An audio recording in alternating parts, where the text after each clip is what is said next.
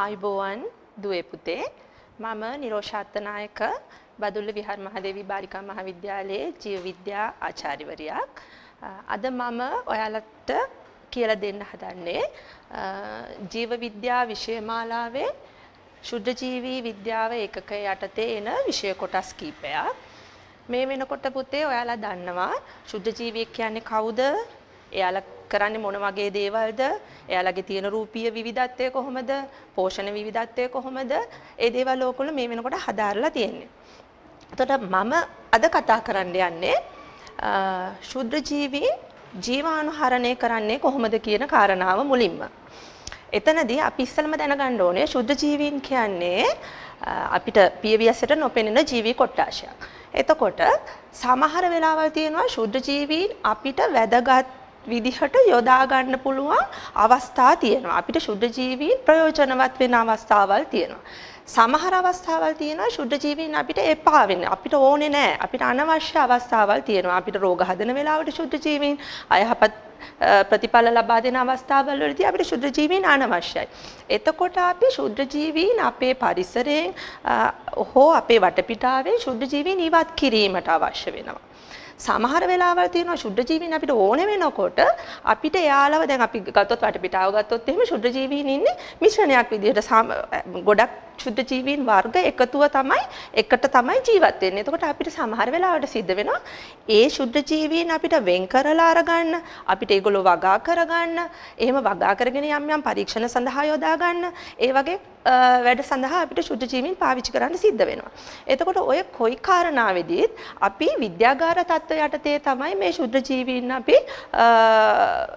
යොදා ගන්න, අපි පාවිච්චි කරන්නේ. එතකොට මෙතනදී අපි ප්‍රධාන වශයෙන් කතා කරන්න යන්නේ ශුද්ධ ජීවීන් අපිට අනවශ්‍ය වෙලාවකදී එයාලා අපි කොහොමද ඉවත් කරන්නේ? අපිට අවශ්‍ය පෘෂ්ඨයකින්, අපිට අවශ්‍ය ස්ථානයකින්, අපිට අවශ්‍ය වටපිටාවකින් කොහොමද ශුද්ධ ජීවීන් ඉවත් කරන්නේ කියන එක තමයි අපි අද කතා කරන්න යන්නේ. එතකොට මේ සඳහා විද්‍යාගාරයකදී මූලික පරීක්ෂණාගාර තාක්ෂණික ශිල්ප ක්‍රම පාවිච්චි කරනවා. මේ මාතෘකාව තමයි මෙතනින් ඉස්සරහට මම කතා කරන්න යන්නේ. එතකොට ඉස්සෙල්ලාම අපි දැනගන්න ඕනේ ජීවාණු හරණය කියන්නේ මොකක්ද කියන එක. අපි දැන් ඉස්සෙල්ලා කිව්වා ශුද්ධ ජීවීන් ඉවත් කරන්න අපිට අවශ්‍ය වෙන අවස්ථාවලදී ශුද්ධ ජීවියෙක් කොහොමද ඉවත් කරන්නේ කියන එකයි අපි කතා කරන්නේ කියලා. එතකොට ඒකට අපි කියනවා ජීවාණු හරණය කියලා. එතකොට ජීවාණු හරණය අර්ථ දැක්වීමක් විදිහට ගත්තොත් අපි මෙන්න මේ කාරණාව තමයි අපිට කියන්න තියෙන්නේ. ජීවාණු හරණය යනු අන්තଃබීජාණුද ඇතුළත්ව සියලු ආකාරයේ ශුද්ධ ජීවීන් විනාශ කිරීමේ හා ඉවත් කිරීමේ ක්‍රමවේදය. එතකොට මෙතනදී බලන්න තියෙනවා අන්තঃබීජාණුද ඇතුළත්ව අපි දැන් ඉස්සලා කතා කරේ ශුද්ධ ජීවීන් ඉවත් කරනවා කියලා. එතකොට මෙතනදී කියනවා අන්තঃබීජාණුද ඇතුළත්ව සියලු ආකාරයේ ශුද්ධ ජීවීන් විනාශ කිරීමේ හා ඉවත් කිරීමේ ක්‍රමවේදය කියලා. එතකොට මොනවාද පුතේ අන්තঃබීජාණු කියන්නේ? අන්තঃබීජාණු කියලා කියන්නේ ශුද්ධ ජීවියෙක්ගේ වර්ධක සෛලයක් ඇතුලේ තියෙනවා බීජාණු ආකාරයක්. අපි මේක අර ශාකවල එහෙම කතා කරන බීජාණු වලට වඩා යම්කිසි වෙනස්කම් තියෙනවා. නමුත් ඒ වර්ධක සෛලයේ ඇතුලේ තියෙන ව්‍යුහයක් තමයි අපි මේ අන්තঃබීජාණු කියලා කියන්නේ. එතකොට මේ අන්තঃබීජාණුවකට පුළුවන් වර්ධක සෛලය මිය ගියත් කාලතරණ ඒකකයක් විදිහට ක්‍රියා කරලා වර්ධක පරිසරය හොඳ අවස්ථාවලදී හිතකර පරිසර තත්ත්ව ලැබුණු විට නැවත වර්ධක සෛලයක් බවට වර්ධනය වීමේ හැකියාව අන්තঃබීජාණු වලට තියෙනවා. ඒක නිසා අපි ජීවාණු හරණයේදී ශුද්ධ ජීවී සෛල විතරක් ඉවත් කරලා බෑ. අන්තঃබීජාණුද ඇතුළත් සියලුම ඒකක ඉවත් කිරීම සිද්ධ කරන්න වෙනව. නැත්තම් වර්ධක සෛලමේ ගියත් ජීවාණු හරණය කරලා ඉවර වුණාට පස්සේ අපිට නැවත හිතකර තත්ත්ව යටතේදී අන්තঃබීජාණු ඉතුරු වෙලා තිබිලා නැවත ජීවයෙන් බැක්ටීරියාවන් වර්ධනය වෙන්න පටන් ගත්තොත් අපේ ජීවාණු හරණයෙන් පළක් නැති වෙනවා. ඒක නිසා අපි මේ අර්ථ දැක්වීම දරුවෝ මතක තියාගන්න ඕනේ හොඳින්. මෙතන කරුණු දෙකක් මම වර්ණය වෙනස් කරලා ඔයගලන්ට පෙන්නලා තියෙනවා. අන්තঃබීජාණුද ඇතුළත්ව සියලු ආකාරයේ ශුද්ධ ජීවීන් කියන කාරණාව සහ විනාශ කිරීමේ හා ඉවත් කිරීමේ ක්‍රමවේදය. ඔයගොල්ලෝ දන්නවා ජීව විද්‍යාව විෂය තියෙනවානේ පොඩි වචන ආරම්භයක්. එතකොට සමහර වෙලාවට ගොඩක් වෙලාවට අපි අර්ථ දැක්වීමක් වගේ ගත්තොත් අර්ථ දැක්වීමකට එන්නේ පොයින්ට් එකක් වගේ ගාණක් තමයි එන්නේ. සමහර වෙලාවට ලකුණු මාකින් ස්කීම් එකේදී මම කියන්නේ පොයින්ට් එකක් වගේ තමයි දෙන්නේ. නමුත් සමහර වෙලාවල් තියෙනවා දෙකට කඩලා පොයින්ට්ස් දෙකක් වගේ දෙන වෙලාවලුත් තියෙනවා. එතකොට ඔයගොල්ලන්ට මතක තියාගැනීමේ පහසුව සඳහා මෙන්න මේ විදිහට ඒ කරුණු වෙන වර්ණයකින් යොදලා තියෙන්නේ මේ කරුණු දෙකම මේකට ඇතුළත් විය යුතුයි කියන එක පෙන්වන්න. එතකොට දැන් දන්න ඕගොල්ලෝ ජීවාණුහරණය කියලා කියන්නේ මොකක්ද කියන එක. ඊට පස්සේ අපි කතා කරනවා ජීවාණුහරණය කරන්නේ කොහොමද? ජීවාණුහරණය කරන්නේ කොහොමද කියලා. එතකොට ජීවාණුහරණය ක්‍රමවේද දෙකක් යටතේ අපි කතා කරනවා ජීවාණුහරණ ක්‍රම. එකක් තමයි භෞතික ජීවාණුහරණය, අනිත් එක රසායනික ජීවාණුහරණය. භෞතික ජීවාණුහරණය ගත්තාම මෙතනදී අපි උදාහරණ කිහිපයක් දීලා තියෙනවා භෞතික ජීවාණුහරණය. තෙත්තාප ජීවාණුහරණය, වියලිතාප ජීවාණුහරණය, පෙරීම, තැම්බීම, පැස්ටරීකරණය සහ පාරජම්බුල විකිරණය කියන ක්‍රම 6. භෞතික ජීවාණුහරණ ක්‍රම 6ක්. රසායනික ජීවාණුහරණය යටතේ අපි මෙතනින් එහාට අපි එකින් එක විස්තර කරනවා මේක ගැන. රසායනික ජීවාණුහරණය ගත්තොත් අපි කාරණා දෙකයි කතා කරන්නේ මෙතනදී. එතිලීන් ඩයොක්සයිඩ් මගින් ජීවාණුහරණය සහ ක්ලෝරින් ඩයොක්සයිඩ් මගින් ජීවාණුහරණය කියන කොටස් දෙක. අපි මෙතනදී එකින් එක ගියොත් කොහොමද ජීවාණුහරණයක් කරන්නේ භෞතික ලෙස කොහොමද ජීවාණුහරණය කරන්නේ කියලා. ඒකෙදී අපි ගන්නවා පළවෙනි ජීවාණුහරණ ක්‍රමය තෙත්තාප ජීවාණුහරණය. තෙත්තාප ජීවාණුහරණයේදී අපි කියනවා ජීවාණුහරණය සඳහා යොදාගත හැකි උපකරණ මුලින්ම කොහොමද තෙත්තාප ජීවාණුහරණය කරන්නේ මොකද මේ සඳහා පාවිච්චි කරන උපකරණය කියලා. එතකොට පීඩතාපකයේ සහ පීඩන උඳුන කියන දෙක අපිට පාවිච්චි කරන්න පුළුවන් ජීවාණුහරණය සඳහා. මොකද්ද පීඩතාපකය කියන්නේ? අපි ඉංග්‍රීසියෙන් කියන ඔටෝක්ලේව් කියලා. සමහර පාසල් වල නම් ඇත්තටම ඔටෝක්ලේව් එකක් නැහැ. ගොඩක් වෙලාවට පාසලේ අපිට දකින්න හම්බෙන්නේ පීඩන උඳුන කියන එක. පීඩන උඳුන කියන්නේ අපි සාමාන්‍ය ව්‍යවහාරයේ අපි ප්‍රෙෂර් කුකර් එක කියලා කියන්නේ. ගෙවල් වල තියෙන ප්‍රෙෂර් කුකර්ස්. එතකොට ඒ විදිහ පීඩන උඳුනක් කියලා කියන්නේ ප්‍රෙෂර් කුකර් එක. පීඩතාපකයක් කියන්නේ ඔටෝක්ලේව් එක.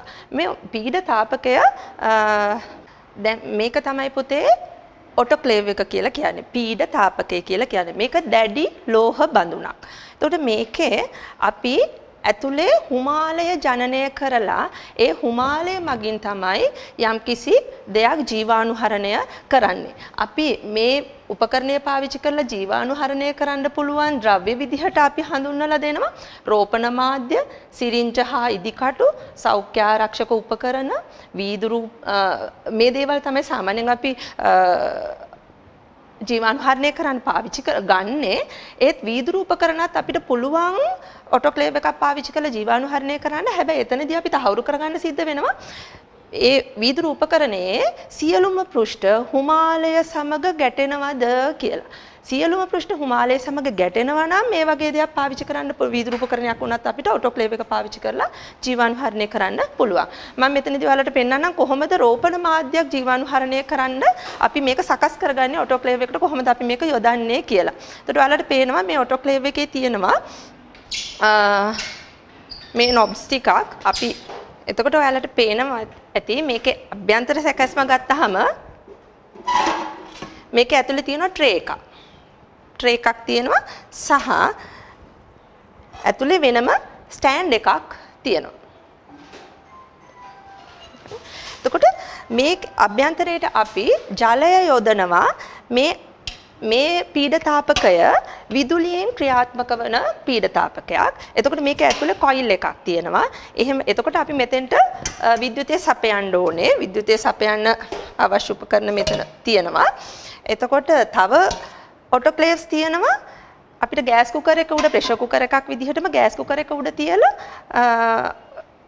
ජීවාණුහරණය කරන්න පුළුවන් විදිහේ ඔටෝක්ලේව්ස් තියෙනවා. දැන් අපි මේක පාවිච්චි කරන්නේ කොහොමද කියලා බැලුවොත් අපි මේ ට්‍රේ එක මේක ඇතුලෙන් තියලා අපිට ජීවාණුහරණය කරන්න අවශ්‍ය වෙන අපි හිතමු මේක මේ රෝපණ මාධ්‍ය මේක ද්‍රව රෝපණ මාධ්‍යයක්. එතකොට මේ ද්‍රව රෝපණ මාධ්‍ය අපිට ජීවාණුහරණය කරගන්න ඕනේ නම් අපි මේක ඔටෝක්ලේව් එක ඇතුලේ තියන්න ඕනේ. එතකොට මුලින්ම අපි ඒ රෝපණ මාධ්‍ය අඩංගු කේතු ප්ලාස්කුව මුලින්ම පුළු නැබයක් ගහලා හොඳින් වහලා ඒක මතු පිටින් මේ ඇලුමිනියම් පත්‍රයක් ඇලුමිනියම් ෆොයිල් කියලා කියන්නේ අපි ඇලුමිනියම් පත්‍රයක් තියලා මේක හොඳින් වහන්න ඕන. මේක හොඳින් වහලා අපි මේ ට්‍රේ එක උඩින් මේ මාධ්‍ය තියනවා. ඊට පස්සේ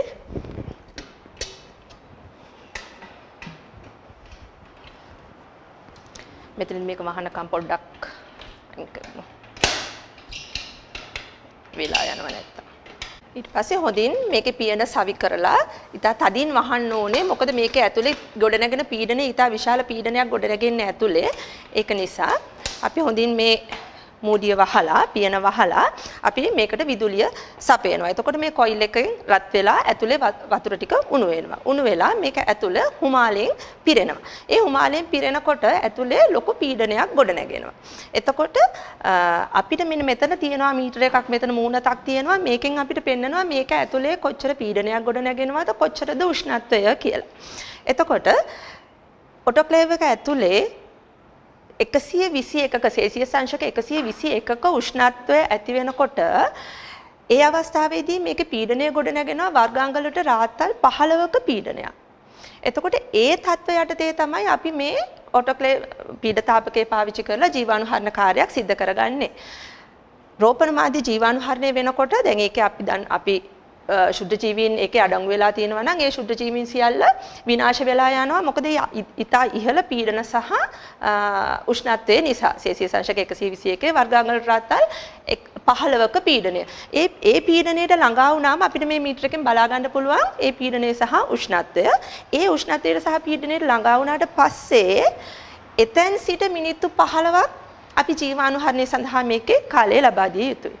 එහෙම විනාඩි 15ක් මේක ජීවාණුහරණය වෙනකොට ඇතුළේ තියෙන මාධ්‍ය හෝ ඒ තියෙන උපකරණවල ශුද්ධ ජීවීන් සම්පූර්ණයෙන්ම ජීවාණුහරණය වෙනවා විනාශ වෙලා යනවා. අපි කියනවා එතනදී ප්‍රෝටීන් දුස්සාභාවීකරණයක් තමයි සිද්ධ වෙන්නේ මේ තෙත්තාප ජීවාණුහරණයේදී. තෙත්තාප කියලා අපි පාවිච්චි කරන්නේ ඒ වචනේ හුමාලය මගින් ජීවාණුහරණය වෙන නිසා. අපි පස්සේදී වියලිතාප ජීවාණුහරණයක් කතා කරනවා. මෙතනදී අපි මේ කතා කරන්නේ තෙත්තාප ජීවාණුහරණය.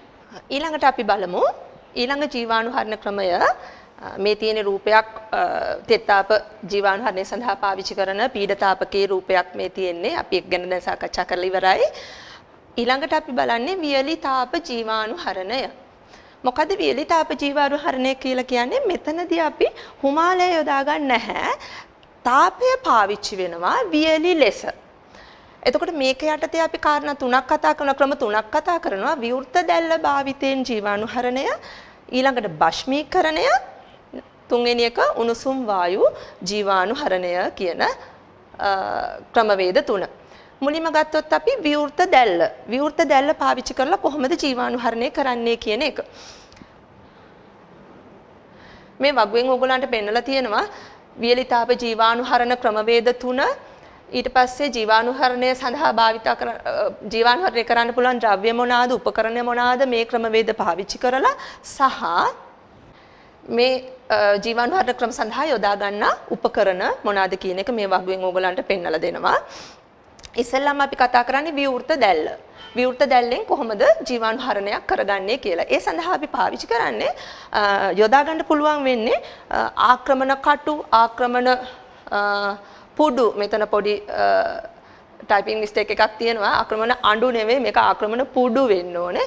ආක්‍රමණ පුඩු සැත වගේ දේවල් තමයි අපිට මේකෙන් විවෘත දැල්ලෙන් ජීවාණුහරණය කරගන්න පුළුවන් වෙන්නේ. ඔයාලා දන්නවා මේක තමයි මේ තියෙන්නේ ආක්‍රමණ පුඩුව. මේ තියෙන්නේ ආක්‍රමණ කටුව.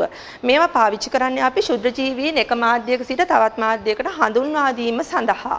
එතකොට මේකෙන් ශුද්ධ ජීවියෙක් ගන්න කලින් අපි මුලින් තහවුරු කරගන්න ඕනේ මේ ලූප් එකේ එහෙම නැත්නම් ආක්‍රමණ පුඩුවේ හෝ ආක්‍රමණ කටුවේ ශුද්ධ ජීවීන් ඉන්නවාද? එහෙම නැත්නම් මේක අපි තහවුරු කරගන්න ඕනේ මේක ශුද්ධ ජීවීන්ගෙන් තොර බවට. ඒකටයි අපි ජීවාණුහරණය කරන්නේ. කොහොමද අපි මේක ජීවාණුහරණය කරන්නේ? විවෘත දැල්ල පාවිච්චි කරලා මෙන්න මේ විදිහට බන්සෙත් 1000ක් එහෙම නැත්නම් ස්ප්‍රීතු ලාම්පුවක් පාවිච්චි කරලා ඒකේ දැල්ලට අපි කෙලින්ම මේ ලූප් එක හෝ නිඩල් එක අල්ලනවා. අල්ලලා මේ විදිහට මේ රක්ත තප්ත වන තුරු රත් කරනවා. මොකද රක්ත තප්ත වෙනවා කියන එක ඔයාලා දැකලා ඇතිනේ අර ගිනියම් වෙනවා කියලා කියන්නේ අපි ලෝහයක් රත් කරනකොට ඒ මට්ටමට එනකම් මේක අපි දැල්ලට අල්ලගෙන ඉන්නවා. ඒ අල්ලගෙන ඉන්නකොට ටික වෙලාවක් අල්ලන් ඉන්නකොට මේක ගිනියම් වෙනවා අපිට පේනවා. එතකොට එතනදී සිද්ධ වෙන්නේ පුතේ මේක මත පිට ශුද්ධ ජීවීන් ඉන්නවා නම් ඒ ශුද්ධ ජීවීන් සියල්ල දැවි අලු වී යෑම තමයි සිද්ධ වෙන්නේ. ඒකට පිච්චිලා විනාශ වෙන එක තමයි සිද්ධ වෙන්නේ. ඊට පස්සේ අපි දැන් මේක ජීවාණු හරිතයිනේ දැන් මේ විදිහට රක්ත තප්ත වෙනතුරු රත් කරාම මේක ජීවාණු හරිතයි. එතකොට අපි ඒහාස අපි මතක තියාගන්න ඕනේ අපි පරීක්ෂණයක් කරනකොට මේක රක්ත තප්ත වෙනතුරු රත් කරපුවාම අපි කවදාවත් ඒකෙන් කල්චර් එකක් ගන්නෙ නෑ රෝපණයක් ශුද්ධ ජීවි රෝපණයක් මේකෙන් අර ගන්නෙ නෑ. මොකද එහෙම කරන්නේ මේක රත් වෙලා තියෙනකොට අපි ශුද්ධ ජීවි රෝපණයෙන් ගන්න ගියොත් ඒ ශුද්ධ ජීවීන් ටිකත් මැරෙනවා මේකේ රස්නෙට.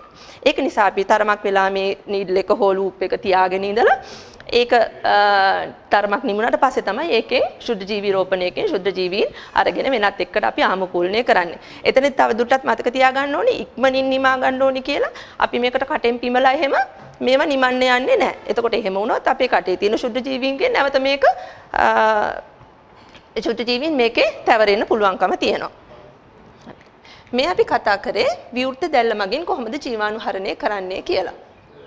ඊළඟට දෙවනි වියලිතාප ජීවාණු හරණ ක්‍රමය භස්මීකරණය. මොකද භස්මීකරණය කියලා කියන්නේ? මේ සඳහා අපි පාවිච්චි කරනවා භස්මීකරණ උඳුන් කියන උපකරණය. විශේෂයෙන්ම රෝහල්වල ආරෝග්‍ය ශාලාවල අපද්‍රව්‍ය එහෙම දහනය කිරීම සඳහා පාවිච්චි කරනවා මේ භස්මීකරණ උඳුන. ඉන්සිනරේටර් කියලා කියනවා අපි. මේ තියෙන්නේ භස්මීකරණ උඳුනක්. මේකේ මේ නලය ඉතා ඉහළ වායු ගෝලයට යොමු කරලා තියෙනවා. මේ රූපයෙන් ඔයගලන්ට පෙන්වනවා මේ භස්මීකරණ උඳුනට ද්‍රව්‍ය ඇතුල් කරනවා එක පුද්ගලයෙක් විසින් රෝහල් අපද්‍රව්‍ය විනාශ කිරීම සඳහා පමණක් නෙවෙයි භස්මීකරණ උඳුන් පාවිච්චි කරන්නේ. අපේ පොතේත් අපිට දීලා තියෙන උදාහරණය තමයි රෝහල් උපකරණ සඳහා පාවිච්චි කරන එක. මොකද ඒක සඳහා ඇත්ත වශයෙන්ම පාවිච්චි කරන්නේ මේ භස්මීකරණ උඳුන. මොකද රෝහල් අපද්‍රව්‍ය කියලා කියන්නේ ශුද්ධ ජීවීන්ගෙන් contaminate වෙච්ච ශුද්ධ ජීවීන් ගොඩක් ව්‍යාධිජනක ශුද්ධ ජීවීන් ඉන්න පුළුවන් වෙන අපද්‍රව්‍ය තමයි රෝහල් වලින් නිකුත් කරන්නේ. එතකොට ඒ දේවල් නිකන් අපි බාහිර පරිසරයට යොමු කරොත් එහෙම එතනදී බාහිර පරිසරයේ ශුද්ධ ජීවීන් ආක්‍රමණය කරන්න පුළුවන්. ඒක නිසා අපි භස්මීකරණ උඳුනට දාලා මේක ඉහළ උෂ්ණත්වයක් යටතේ දවා හලු කිරීමක් තමයි සිද්ධ වෙන්නේ. එතකොට ඒ දැවි අලු වී ගියාට පස්සේ ඒ දුම අපි ඉතා ඉහළ වායු ගෝලයට මුදා හරින එක තමයි සිද්ධ කරන්නේ. මේ අපි කතා කරේ භස්මීකරණය කියන මාතෘකාව.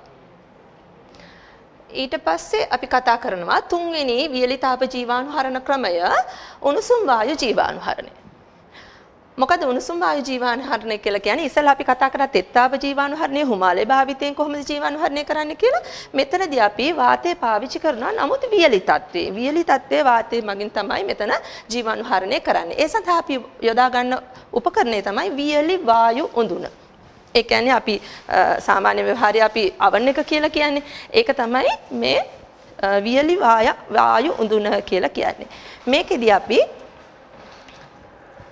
අපිට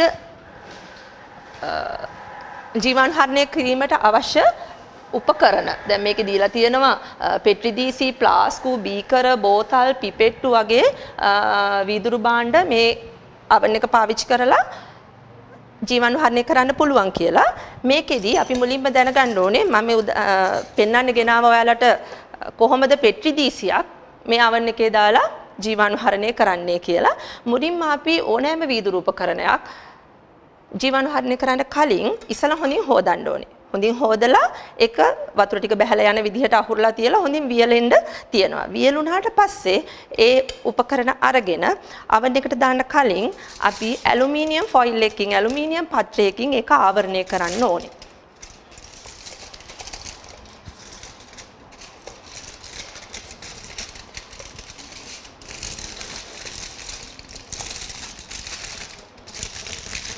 ඇලුමිනියම් පත්‍රයකින් ආවරණය කරලා අපිට පෙට්ටි දීස් කීපයක් එකට තියලා මෙහෙම ආවරණය කරන්නත් පුළුවන්. මේ විදිහට ආවරණය කරලා අපි අවන් එක ඇතුලෙන් තියනවා. ඊට පස්සේ මේ විදිහටම පිපෙට්ටු වගේ දේවලුත් අපිට ඇලුමිනියම් ෆොයිල් එකකින් ආවරණය කරලා oven එකේ දාලා අපිට අවශ්‍ය උෂ්ණත්වයේ සපයන්න පුළුවන් මේකේ අපේ සාමාන්‍ය oven එකක් වගේම අවශ්‍ය උෂ්ණත්වයේ අවශ්‍ය කාලය අපිට මේකෙන් තෝරලා දෙන්න පුළුවන්. එතකොට සාමාන්‍යයෙන් අපි oven එකක් පාවිච්චි කරලා ජීවාණුහරණය කරනකොට සෙල්සියස් අංශක 170ක උෂ්ණත්වයේ පැය 2ක කාලයක් ජීවාණුහරණය කරනවා. ඒක තමයි සාමාන්‍ය තත්ත්වය. සමහර අවස්ථාවලදී ඕක පොඩි එහා මෙහා වීම තියෙනවා ඒ පාවිච්චි කරන ද්‍රව්‍ය අණුව. සාමාන්‍යයෙන් ඉස්කෝලේදී අපි අපේ පාසල් විද්‍යාගාරයේදී මේවා පාවිච්චි කරනකොට අපි සෙල්සියස් අංශක 170 පැය 2ක් ජීවාණුහරණය කරාම හොඳටම ප්‍රමාණවත්. එතකොට මේක ඇතුළේදී ඔක්සිකරණය මේකේ තියෙන දැඩි උෂ්ණත්වය නිසා ඔක්සිකරණයේ ශුද්ධ ජීවි විනාශ වීම සමයි සිද්ධ වෙන්නේ. එතකොට මීට වඩා දැන් මේ අපේ පාසල් විද්‍යාගාරයේ මේ වගේ අවන්ස් තියෙන්නේ. මීට වඩා ලොකු වියලි වායු උඳුන් තියෙනවා. අපි වෙනත් ආයතනවල පරීක්ෂණාගාර තියෙන තැන්වල පාවිච්චි කරන ලොකු විශාල අවන්ස් තියෙනවා. එතකොට එහෙම තැන්වලදී පෙට්ටි දීසි පිපෙට්ටු එහෙම ජීවාණුහරණය කරනකොට ලොකු ප්‍රමාණ එකපාරට දාන්න පුළුවන්.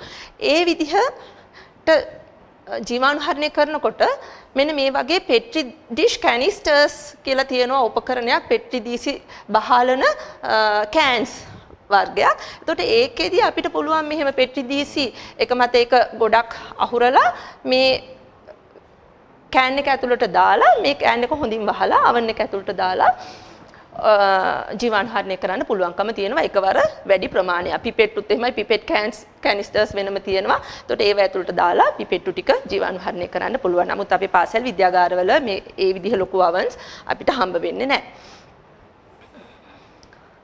මේ දැන් අපි කතා කරේ වියලි තාපය මගින් කොහොමද ජීවාණුහරණය කරන්නේ කියන එක. ඊළඟට අපි යනවා තවත් ජීවාණුහරණ ක්‍රමයක් භෞතික ජීවාණුහරණ ක්‍රමයක් ගැන කතා කරන්න පැස්ටරීකරණය. පැස්ටරීකරණය කියන වචනේ ඔයගොල්ලෝ අහලා ඇති.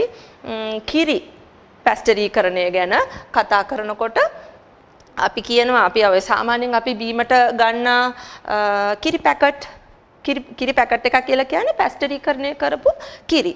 එතකොට කොහෙන්ද මේ පැස්ටරීකරණය කියන එක අපිට ලැබෙන්නේ? ලුයි පාස්චර් කියන විද්‍යාඥයා විසින් සොයාගනු ලැබුවා. දැන් අපි ජීවාණුහරණය සඳහා යම්කිසි ආහාර ද්‍රව්‍යයක් අධික උෂ්ණත්වයකට රත් කරනකොට රත් කරලා ගොඩක් වෙලා ඒ උෂ්ණත්වයේ තියාගෙන ඉන්නකොට ඒ ආහාරයේ පෝෂක ගුණයට හානි වෙනවා. ඒ ආහාරයේ වයනය වෙනස් වෙනවා, රසය වෙනස් වෙනවා. එතකොට ඒ වගේ ඒ ගුණාත්මයන්ගෙන් අඩුවක් සිද්ධ වෙනවා. එතකොට ලුයි පාස්චර් කියන විද්‍යාඥයා සොයාගත්තා අඩු උෂ්ණත්වයක් යොදලා ඉහළ උෂ්ණත්වය යොදන්නේ නැතුව ඊට වඩා අඩු උෂ්ණත්වයක් යොදලා ආහාර වර්ග කල් තියා ගන්න බීර වයින් වගේ ආහාර කල් තියා ගන්න පුළුවන් විදිහේ ක්‍රමවේදයක් හොයාගත්තා. ඒක තමයි ලුයි පාස්චර් හොයාගත්ත හින්දා තමයි පාස්චරයිසේෂන් එහෙම නැත්නම් සිංහලෙන් අපි පැස්ටරීකරණය කියලා කියන මේ ක්‍රමවේදය එයා හඳුන්වලා දුන්නා. එතකොට අපි මේක වඩාත්ම පාවිච්චි කරන්නේ කිරි පැස්ටරීකරණය කිරීම සඳහා කිරිවල ජීවාණුහරණය කිරීම සඳහා. මෙතනදී අපි කතා කරනවා ජීවාණුහරණ ක්‍රම දෙකක් පැස්ටරීකරණ ක්‍රම දෙකක්. මොකක්ද මේ දෙක? අධි උෂ්ණත්ව කෙටි කාලීන ක්‍රමය අඩු උෂ්ණත්ව දිගු කාලීන ක්‍රමය කියන දෙක. මොකද මේ අධි උෂ්ණත්ව කෙටි කාලීන ක්‍රමය කියලා කියන්නේ වැඩි උෂ්ණත්වයක පොඩි කාලයක් තියාගෙන ඉන්නවා මේ කිරි පැස්ටරීකරණය කිරීම සඳහා යොදා ගන්නා කිරි. එතකොට උෂ්ණත්වය මොකද්ද? අවම වශයෙන් සෙල්සියස් අංශක 72ක උෂ්ණත්වයක තත්පර 15ක් වගේ පොඩි කාලයක්. දැන් අපි සෙල්සියස් අංශක 100කට වගේ රත් කරන්නේ නැහැ. 72 උෂ්ණත්වය තත්පර 15ක වගේ කාලයක් තමයි තියාගන්නේ. එතකොට දැන් මෙතනදී හැබැයි අර සියලුම අන්තර්බීජාණුත් ඇතුළුව සියලුම ශුද්ධ ජීවී ආකාර ඉවත් වෙනවා කියලා කියන්නේ නැහැ අපි. මෙතනදී යම්කිසි පාලනයක් තමයි සිද්ධ කරන්නේ. ශුද්ධ ජීවීන් අඩු කිරීමක් සිද්ධ කරනවා. එතකොට මෙතනදී අපි දන්න ඔය පැස්ටරීකරණය කරපු කිරි, ඒ කියන්නේ අපි තේරෙන විදිහට කිව්වොත් අපි ඔය බොන කිරි පැකට් එහෙම ඒවා අපි ෆ්‍රිජ් එකේ තියන්නේ නැතුව එළිය තියාගෙන හිටියොත් එහෙම ඒක නරක වෙනවා. ලොකු කාලයක් තියන්න බෑ. අපි ඒව තියන්න ඕනේ ශීතකරණයක් තුල. ඇයි එහෙම කරන්නේ? මෙතනදී අපි සම්පූර්ණයෙන්ම ශුද්ධ ජීවීන් එයාලගේ අන්තර්බීජාණු ඒ සියල්ල ඉවත් කිරීමක් මෙතනදී සිද්ධ වෙන්නේ නැහැ. මේ පැස්ටරීකරණයේදී. ඒක නිසා අනිවාර්යෙන් අපි මේ පැස්ටරීකරණය කරන කිරි ෆ්‍රිජ් එකක ශීතකරණයක ගබඩා කළ යුතුයි. ඊළඟට දෙවෙනි ක්‍රමය අඩු උෂ්ණත්ව දිගු කාලීන ක්‍රමය. මේකෙදී මීට වඩා අඩු උෂ්ණත්වයක් යොදාගන්නේ සෙල්සියස් අංශක 63ක්. ඒ සෙල්සියස් අංශක 63 උෂ්ණත්වයේ මිනිත්තු 30ක කාලයක් තියන්න ඕනේ. එතකොට එතනදී සිද්ධ වෙන්නේ අර වගේම ජීවාණු හරණයක්. නමුත් එතකොට මේ දෙකේදීම අපි මතක තියාගන්න ඕනේ ජීවාණු පැස්ටරීකරණය කරලා ඉවර වුණාට පස්සේ මේ අවස්ථා දෙකේදීම කිරි ශීතකරණ එක ගබඩා කරලා තියන්න ඕනේ. ඊට අමතරව තවත් පැස්ටරීකරණ ක්‍රමවේදයක් තියෙනවා. ඉතා ඉහළ උෂ්ණත්ව භාවිතයෙන්. මෙතනදී වේගයෙන් විදෙමින් පැතිරෙන හුමාලයෙන් සෙල්සියස් අංශක 140ක උෂ්ණත්වයේ තියෙන හුමාලයෙන් තප්පර 5ට අඩු කාලයක් කිරි රත් කිරීම කියලා මේක විශේෂිත පැස්ටරීකරණ ක්‍රමවේදයක්. මෙතනදී ලොකු උෂ්ණත්වයක් පාවිච්චි කරනවා. 140ක මේ වගේදී එහෙම පාවිච්චි කරේ නෑ. මෙතනදී 140ක සෙල්සියස් 140ක උෂ්ණත්වයක් පාවිච්චි කරනවා. හැබැයි තියන්නේ තප්පර 5ක් වගේ ඊට අඩු කාලයක්. එතකොට මෙතන මේ විදිහට පැස්ටරීකරණය කරන කිරි වැඩි කාලයක් අපිට තියාගන්න පුළුවන් වෙනවා මේ ක්‍රම දෙකට පැස්ටරීකරණය කරනවට වඩා. ඒ අපි කතා කරේ මේ භෞතික ක්‍රමය පැස්ටරීකරණය මේ වල දකින්නේ ඒ කිරි පැස්ටරීකරණය සඳහා පාවිච්චි කරන උපකරණ දෙකක්. මේ අවශ්‍ය තත්ත්ව ලබා දෙන්න අවශ්‍ය උෂ්ණත්වය අවශ්‍ය කාලයේ ලබා දීම සඳහා අවශ්‍ය කරන දේවල් තියෙනවා මේ උපකරණ තුල. මෙතන ඔයගලන්ට පෙන්නලා තියෙනවා මේ පැස්ටරීකරණය කරන ක්‍රමවේදයේ තියෙන පියවරවල් ටික මේවා ඔයගලන්ට විභාගයට එන්නේ නැහැ. මේ නිකන් දාලා තියෙන්නේ ඔයාලගේ වැඩිදුර දැන ගැනීම සඳහා මේ වගේ පියවර මොනවාද කියලා මේ වගේ උපකරණ මොනවාද කියලා ඒවා ගැන අහන්නේ නැහැ. මේ දැන ගැනීම සඳහා දාලා තියෙන්නේ. ඊළඟ භෞතික ජීවාණු හරණ ක්‍රමය තමයි තැම්බීම. තැම්බීම කියන්නේ මේක බොහොම සරල ක්‍රමයක්. අපි අර වියලි තාප ජීවාණු හරණයේදී කතා කරන්නේ බොහොම සරල ක්‍රමයක් විවෘත දැල්ලට අල්ලලා රත් කරනවා කියන එක තමයි තියෙන සරලතම ක්‍රමය. එතකොට මෙතනදී මේ ක්‍රමවේදය ජීවාණු හරණය සඳහා පාවිච්චි කරන්න පුළුවන් තවත් සරලම ක්‍රමයක්. මොකද්ද මේකෙදි කරන්නේ? අපි සෙල්සියස් අංශක 100 උෂ්ණත්වයකට ජලයේ තැම්බීම තමයි කරන්නේ. ඒ කියන්නේ අපි දැකලා තියෙනවා ගෙවල් වලත් අපි පාවිච්චි කරන ක්‍රමවේදයක් තියෙනවා. පොඩි දරුවෝ එහෙම ඉන්නවා නම් කිරි බෝතල් ජීවාණු හරණය කිරීම සඳහා මේ ක්‍රමවේදය තමයි පාවිච්චි කරන්නේ. අපි වීදුරු බෝතලය, සූපුව ඔක්කොම වතුරේ දාලා උණු වතුර බොයිල් උණු වෙමින් පවතින උතුරමින් පවතින වතුරේ තියලා තියෙනවා. ඒකෙදි කරන්නේ ඒ ජීවාණු හරණයක්. මේ ක්‍රමවේදෙම තමයි මේතනදිත් අපි මේ පාවිච්චි කරන්නේ. අපි රෝහල් වල ශල්‍ය උපකරණ එහෙම ජීවාණු හරණය කරන්න මේ උපකරණ පාවිච්චි කරනවා. මේ තියෙන එහෙම උපකරණයක්. මේක ඇතුලේ වතුර යොදලා ඒ වතුරේ ජීවාණු හරණය කරන්න පාවිච්චි කරන්න පුළුවන් මේ වගේ ශල්‍ය උපකරණ සැත ස්පැටියුලා ඒ වගේ දේවල් කතුරු වගේ දේවල් පුළුවන් ජීවාණු හරණය කරන්න ගන්න. අපි දැන් රෝහලකට ගියාම සමහරක් වෙලාවට තුවාලයක් එහෙම වෙලා බෙහෙත් එහෙම දාගන්න ගියා නම් සමහරක් වෙලාවට දැකලා ඇති ඒගොල්ලෝ ඒ හෙදියන් එහෙම කතුරු එහෙම ගන්න මේ වගේ උතුරන වතුර එකකින් තමයි අරගන්නේ. එතකොට ඒ දිගටම ජීවාණු හරණය වීම සඳහා එහෙම තැම්බීම කරනවා රෝහල් උපකරණ. ඊළඟ භෞතික ක්‍රමවේදය ජීවාණු හරණයේ පොඩ්ඩක් නවත්තමු මේකයි. ජීවාණු හරණයේ භෞතික ක්‍රමවේද යටතේ ඊළඟ ක්‍රමය අපි කතා කරන්නේ පෙරීම. මොනවාද මේ පෙරීම කියලා කියන්නේ? මෙතනදී අපි පටල පෙරහනක් භාවිතයෙන් යම්කිසි තරලයක් පෙරීමට භාජනය කරනවා. මෙතනදී අපි මේ සඳහා පාවිච්චි කරන්නේ ගොඩක්ම තාප අස්ථායී ද්‍රව්‍ය, තාප අස්ථායී ප්‍රතිකාරක තරල වගේ ඒවා පෙරීමෙන් අපි ජීවාණු හරණය කරනවා. ඇයි ඒව පෙරන්න ඕනේ වෙන්නේ? අපි උෂ්ණත්වය පාවිච්චි කරලා තෙත් තාප ජීවාණු හරණයක්, වියලි තාප ජීවාණු හරණයක් වගේ කරොත් එහෙම තාප අස්ථායී නිසා ඒ වගේ ප්‍රෝටීන් එහෙම දුස්ස්වාභාවිකරණය වෙන්න පුළුවන්. එතකොට අපිට අවශ්‍ය කාරණාව මේ දේවල් වලින් එන්සයිමයක් ගත්තොත් එන්සයිම, විටමින, ප්‍රතිජීවක අඩංගු ද්‍රාවණ, රෝපණ මාධ්‍ය මේ වගේ දේවල් තමයි අපි පටල පෙරහන් භාවිතයෙන් පෙරීමට පාවිච්චි කරන්නේ. දැන් එන්සයිමයක් ගත්තොත් එහෙම අපිට මේක තාප ජීවාණු හරණයක් කරන්න බෑ. මොකද ප්‍රෝටීනමය සැකස්මක් තියෙන නිසා ප්‍රෝටීන දුස්ස්වාභාවිකරණයක් වෙන්න පුළුවන්. එතකොට ඒ වගේ වෙලාවට අපි පටල පෙරහන් පාවිච්චි කරනවා. එතකොට මේ පටල පෙරහනක් භාවිතයෙන් පෙරන එක මෙන්න මේ විදිහටයි කරන්නේ. මේ තියෙන්නේ ඒ සඳහා යොදා ගන්න උපකරණයක්. අපි පෙරීමට අවශ්‍ය කරන ද්‍රව්‍ය මෙතන තමයි අපි මේ පෙරහන දාන්නේ. මේ පෙරහන අපේ අවශ්‍යතාවයට අනුව පෙරීමට ලක් කළ යුත්තේ ඉවත් කළ යුත්තේ බැක්ටීරියාවක්ද වෛරස් එකක්ද ඒ බැක්ටීරියාවේ සයිස් එක ඒ අනුව අපි මෙතන යොදන පටලයේ පෝ සයිස් එක අපි කියන්නේ සිදුරේ ප්‍රමාණය වෙනස් වෙනවා. අපි කියනවා මයික්‍රෝමීටර් 0.01 සිට මයික්‍රෝමීටර් 0.45 දක්වා ප්‍රමාණයේ සිදුරු තියෙන පටල පෙරහන් තියෙනවා. මේ ඒ විදිහේ පටල පෙරහන් කීපයක් අපි පෙන්වන්නේ.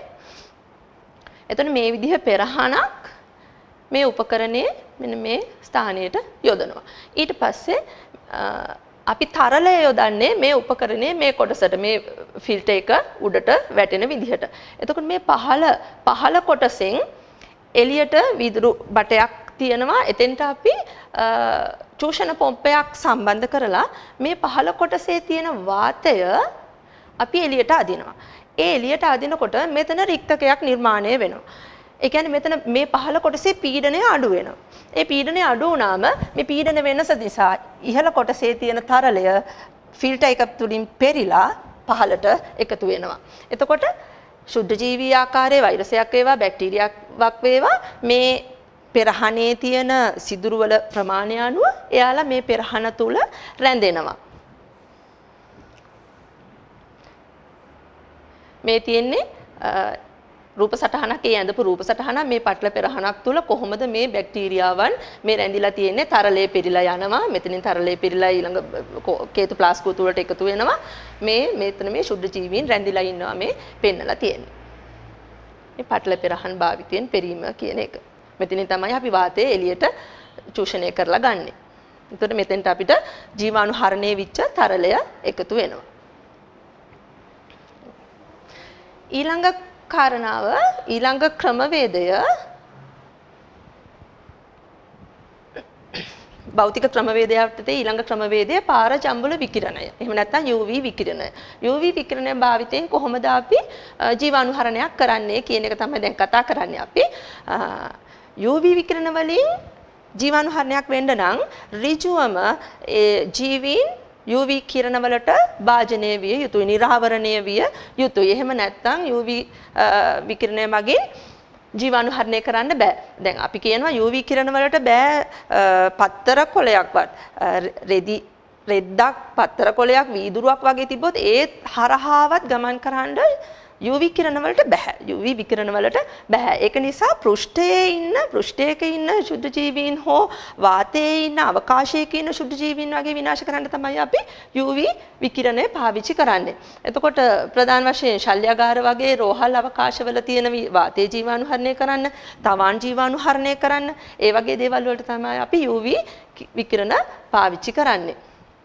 මේ තියෙන අවන් එකක් ඇතුළ ජීවාණු හරණයට ලක් කරන අවස්ථාවක් UV විකිරණ මගින් මේ ඔයාලා දකින්නේ UV විකිරණ මගින් රෝහල් අවකාශ ජීවාණු හරණය කිරීම. එතකොට මේ අවකාශයේ තමයි ජීවාණු හරණය වෙන්නේ. මේ පෘෂ්ඨ මේ අපි කිව්වොත් මේ මෙට්ට ගත්තොත් මේ මෙට්ටවල ඇතුළක් මේ උපකරණවල අභ්‍යන්තරයේ ඒ කිසි දෙයක් මෙතනදී ජීවාණු හරණයට ලක් වෙන්නේ නැහැ. මේ අවකාශයේ තමයි ජීවාණු හරණයට ලක් වෙන්නේ. ඊළඟට දැන් අපි කතා කරලා ඉවරයි භෞතික ක්‍රමවේද ජීවාණු හරණය සඳහා පාවිච්චි කරන. දැන් අපි කතා කරන්නේ ජීවාණු හරණයේ රසායනික ක්‍රම මොනවාද කියලා. මෙතනදී අපි ලොකු විස්තරයක් කතා කරන්නේ රසායනික ක්‍රම දෙකයි අපි කතා කරන්නේ. මොනවද? එතිලීන් ඔක්සයිඩ් යොදාගෙන ජීවාණු හරණය කිරීම සඳහා සහ ක්ලෝරින් ඩයොක්සයිඩ් යොදාගෙන ජීවාණු හරණය කිරීම. මෙතන මේ පොඩි අංකවල පොඩි වැරැද්දක් තියෙනවා පුතේ. මෙතන මේ අංක 1 කියන එක එන්න ඕනේ. එතිලීන් ඔක්සයිඩ් යොදා ගැනීම කියන එකට තමයි මේ අංක 1 එන්න ඕනේ. ඒක තමයි පළවෙනි ක්‍රමවේදය. අංක 2 ක්ලෝරින් ඩයොක්සයිඩ් යොදා ගැනීම. එතකොට මේ එතිලීන් ඔක්සයිඩ් යොදා ගැනීම කියලා කියන්නේ මේ දෙකම වායුව. අත වශයෙන් මේ දෙකම වායුව මේවා පාවිච්චි කරලා මොනවාද ජීවාණු හරණය කරන්න පුළුවන්. එතිලීන් ඔක්සයිඩ් පාවිච්චි කරනවා අපි රෝහල් ඇඳන් වල මෙට්ට ජීවාණු හරණය කිරීම සඳහා. ඒ කියන්නේ දැන් මෙට්ටයක් කියන්නේ ඝන කමක් තියෙන වස්තුවක්නේ. එතකොට එතිලීන ඔක්සයිඩ් වලට පුළුවන්කම තියෙනවා විනිවිද යෑමේ හැකියාවක්, ප්‍රබල විනිවිද යෑමේ හැකියාවක් තියෙනවා. ඒක නිසා ඒ වගේ මෙට්ට වගේ දැන් අපි ඉස්සලා UV ලයිට් එකෙන් UV කිරණ වලින් අපි ජීවාණුහරණය කරේ වටපිටාව අවකාශය. මෙතනදී මෙට්ට ජීවාණුහරණය කරන්න කියන්නේ මෙට්ටේ විනිවිද ගිහිල්ලා ඇතුලේ ඉන්න ශුද්ධ ජීවීනුත් විනාශ කිරීමේ හැකියාව එතිලීන ඔක්සයිඩ් වලට තියෙනවා. ඊළඟට දෙවෙනි එක ක්ලෝරින් ඩයොක්සයිඩ් යොදා ගැනීම. මෙතනදී ක්ලෝරින් ඩයොක්සයිඩ් යොදාගන්නේ ප්‍රධාන වශයෙන්ම බැසිලස් ඇන්ත්‍රැසිස් කියන බැක්ටීරියාවේ අන්තබීජාණුත් සහිතව දූෂණය වෙච්ච ගොඩනැගිලි ප්‍රදේශ දුම් ගැසීමට ධූමකරණය කිරීම සඳහා මේ ක්ලෝරින් ඩයොක්සයිඩ් පාවිච්චි කරනවා. එතකොට මේ අන්තබීජාණුත් ඇතුළුව සියලුම ශුද්ධ ජීවීන්ගේ වර්ධක කොටස් සියල්ල ඉවත් කිරීමේ හැකියාව තියෙනවා. ක්ලෝරින් ඩයොක්සයිඩ් වලට. ඊට අමතරව ජලය පිරියම් කිරීමට පාවිච්චි කරනවා. ජලය පිරියම් කරනවා කියලා කියන්නේ අපි දැන් පානීය ජලය පිරිසිදු කරලා අපිට නාගරික පානීය ජල පිරිපහදුවකින් අපිට පිරිසිදු කරලා එවනකොට ක්ලෝරින් ඩයොක්සයිඩ් පාවිච්චි කරනවා විස බීජ විනාශ කිරීම සඳහා. එතකොට මේ අපි කතා කරේ ජීවාණුහරණ විද්‍යාගාරයකදී පාවිච්චි කරන ජීවාණුහරණ ක්‍රම මොනවාද කියලා.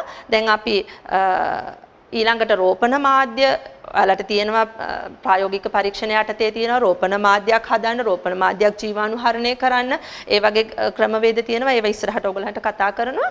එතකොට ඒ ක්‍රමවේද කරනකොට ඔයාලට දකින්න පුළුවන් කොහොමද ලූප් එකක් මේ අමුකූලන පුඩුවක් අමුකුලන කටුවක් කොහොමද ජීවාණුහරණය කරලා ඊට පස්සේ අපි කොහොමද මාධ්‍යයකට ශුද්ධ ජීවියෙක් හඳුන්වලා දෙන්නේ ආමුකූලනය කරන්නේ ඊළඟට ඔටෝක්ලේව් එකක් පාවිච්චි කරලා කොහොමද මාධ්‍යයක් ජීවාණුහරණය කරන්නේ සහ ඒක මාධ්‍ය ජීවාණුහරණය කරලා ඉවරනාට පස්සේ කොහොමද ඒක පේන්න තියෙන්නේ ඒක කොහොමද මේ අපි පෙට්ටි දීසියකට හෝ ඒක පෝ කරන්නේ ඒක වක් කරන්නේ ඒ දේවල් අපි ඉස්සරහට කතා කරනවා. එතකොට එතනදිත් පාවිච්චි වෙනවා මේ අපි ඉගෙනගත්ත ක්‍රමවේද තමයි පාවිච්චි වෙන්නේ ජීවාණුහරණය සඳහා.